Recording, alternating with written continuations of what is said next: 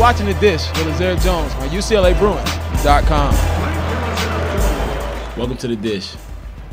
This week was a pretty up and down week. We played the two Bay Area schools here at home, and we were able to get some revenge on our game. We played down in Stanford and we lost by like 1. That still really hurt me, because I pretty much felt like I threw the game away at the end.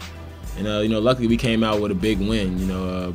For both games we had some really great crowd. The fans really supported us, and hopefully they can continue to do that.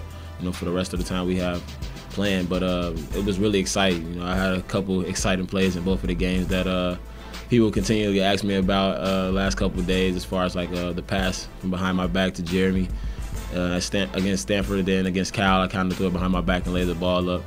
But to be honest, those were really just instinct plays. I really never worked on anything like that. It just kind of fell into my hands that way, and that's what happened. So for those of you who continue to ask, it just happened.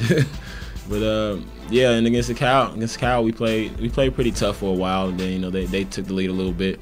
But the fact that when we were down, the crowd was still into it. It helped us fight back into it. Jeremy made some really big plays at the end to get us back in the game, and but unfortunately we just we didn't show the patience that we needed at the end to come out with the win.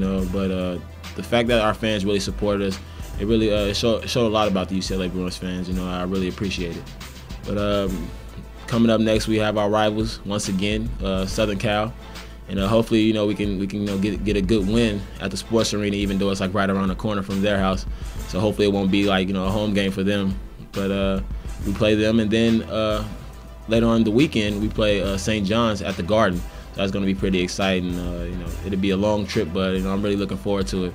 Just go back over east and get a little bit of the cold weather. But we'll talk about that more next week here on The Dish at UCLABruins.com.